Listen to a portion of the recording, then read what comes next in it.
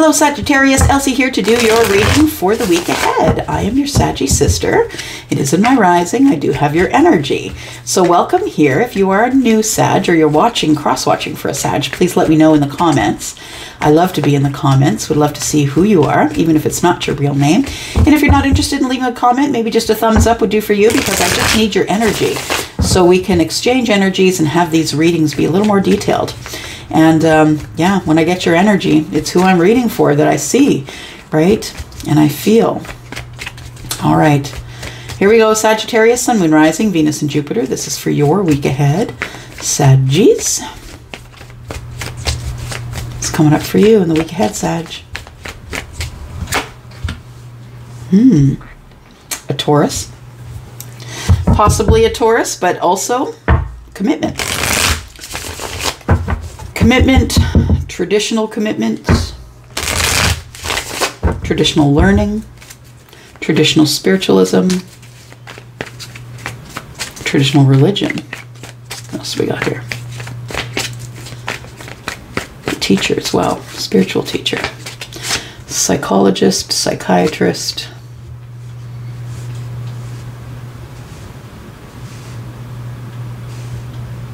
Are you arguing with a Taurus? Just listening.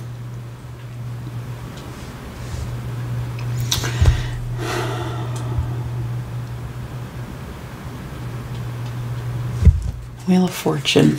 It's divine timing for something. It's divine timing for you and the Taurus. It's divine timing for you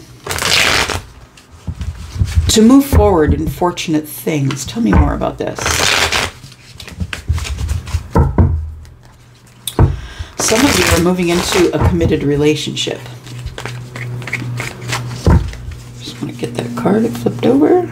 Almost a bunch of them. Okay. All right, all right. Okay. Some of you might be moving into a relationship, into a committed relationship, a marriage, possibly. Maybe you have indecision about whether you want to get seriously into a relationship, because once you get into a relationship with someone who's in a fixed energy, it's not easy to get out. I'm just saying. So Scorpio, Taurus, Aquarius, and a Leo, I feel like you are maybe rolling forward into a relationship with one of those energies. I feel like you're sort of in two minds about it, though, that you haven't quite decided. You're arguing with yourself about whether you want this committed relationship or not. I think that there is communication difficulties here. For those of you who are in a relationship, I feel like there's a communication difficulty here. And it could be that, you know, what it feels like to me is that somebody here is like, do we have to put a label on it? Do we have to tell people we're dating? Do we have to call each other girlfriend and boyfriend? Can we just be? Can we just be two people in a relationship who love each other? I feel like one of you is very traditional. I need marriage. I want you to sign on the dotted line. I need a ring on it. And the other person is like, really? Because we're together here and we're always here together, and neither one of us is with another person. Do we really have to put a label on it? Because I feel like somebody here is kind of pushing for a ring, pushing for monogamy, pushing for, you know, traditional roles. And the other person is like, I don't think I need that. I don't think I need that. Yeah, it's like it's a difference of opinion, but we've got a couple of right fighters. Sag, you're a right fighter, Sag, 100, and so is Taurus. I feel like there's right fighting going on here, and it's causing defensive energy. And so either you're going to move forward without this person, or you're going to move forward with them, but it's going to be their decision, because you've already made your decision and you're not going back on that.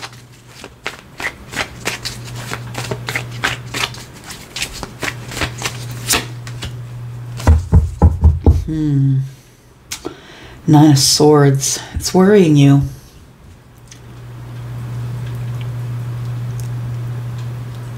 Yeah, it comes back to arguments. 14 and 1 and 4 is 5. Yeah, it comes back to arguments and tense times, and it's you know, I'm annoyed that you're not texting me when I want you to, and you know, could you just contact me a little more? I feel like you're you're obsessively thinking about moving forward. Do I really want this? Is this something that I want to go through over and over again? The arguments, the indecision. We've got 5 and 5, which means there's quick change here. So that means things are going to change quickly. There is going to be a decision made because this Wheel of Fortune cannot be stopped. It's divine timing, right? It's divine timing for you to make a decision that in regards to a Taurus, or in regards to a relationship that is traditional that you're not sure you want to be in. Tell me why we have the 9 of Swords here for Sagittarius, please. Somebody here is not emotionally available. Okay. So it feels like hesitation. It feels like I'm worried that if I get into this relationship, if I do decide to commit to this person, they're not emotionally available. They're not emotionally intelligent. This person throws little fits, little tiffs. This person throws little tantrums. And I feel like it is one of the tantrums that actually causes the tower to fall. Let's figure out what's going on there. There you are, stuck in your head. Trying to make a decision, not really knowing whether you should or whether you shouldn't move forward with this person. I feel like there's an emotional outburst of some kind that causes a tower and makes you upset. Yeah. Makes you upset for sure.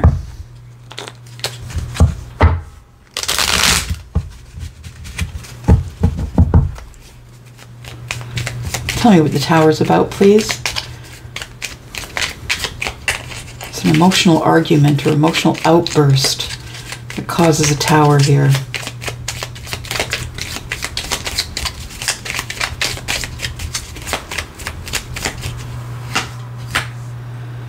We've got an overwhelming emotion here.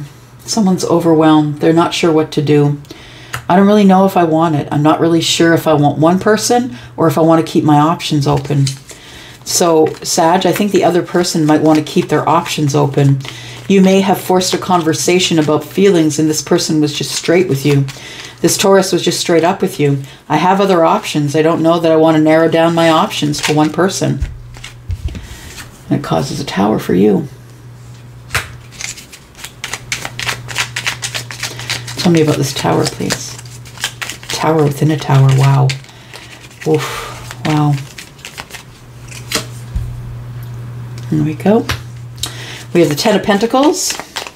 So I think what you wanted, Sag, is you wanted this person to be your everything, right?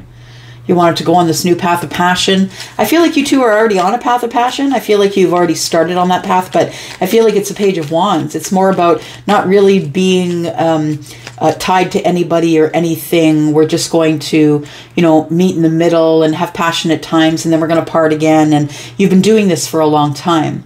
I feel like this person sees that you're abundant, like you take care of your own stuff. You may be someone who owns a bunch of assets, or someone who is possibly someone who could be in a long-term relationship. But I feel like when you talk about, when you force this, it feels like force, because I'm looking at the tower twice. It feels like you force this person into a conversation that they don't want to have, and it doesn't turn out the way you want it to. I feel like this person just wants to continue to come in and out for passionate times. They just want to be themselves. They don't want to be in a relationship, I don't think. I've got the 9 of Cups. This person thinks it's good just the way it is. They feel like they found their wish fulfillment in you.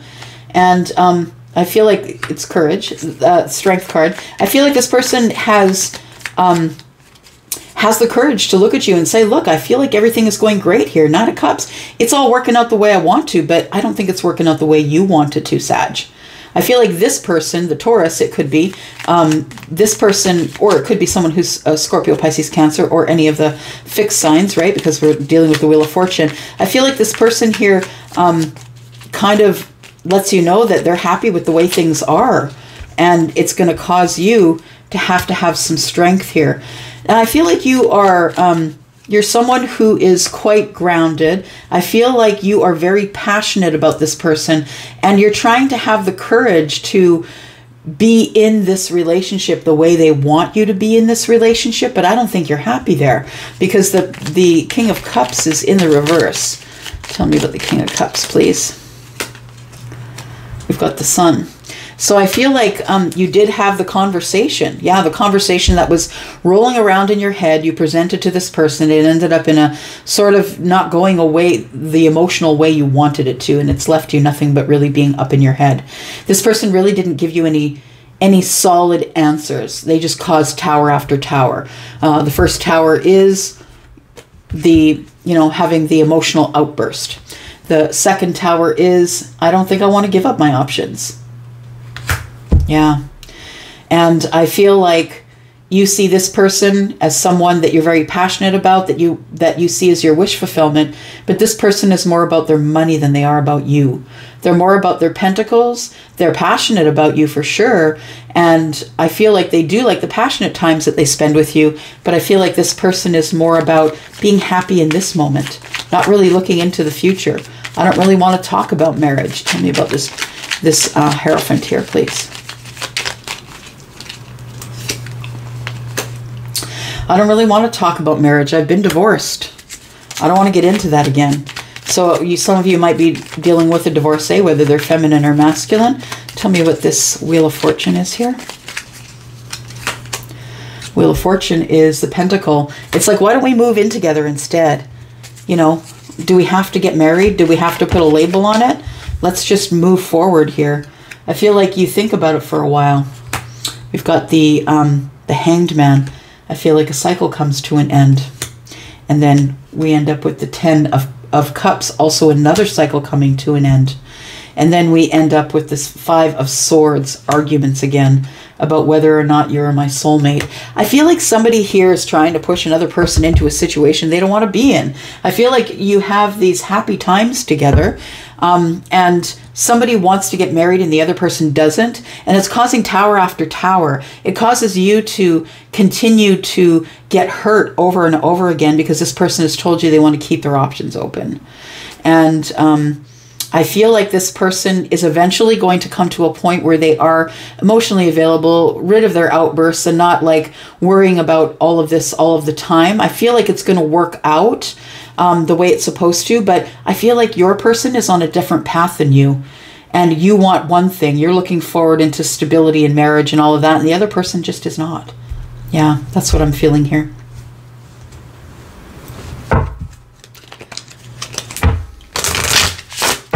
Take a look at Amira's cards here. What's Amira got to tell us?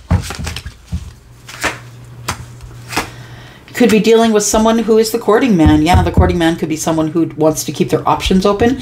And then we have the dating queen. So this courting man wants you, wants the dating queen, right? Wants to take you out, have fun, do whatever it is that you do to have fun. They see you're abundant. They don't want part of your abundance. They just want to court you. Yeah, this person is probably someone who owns a business, a professional male.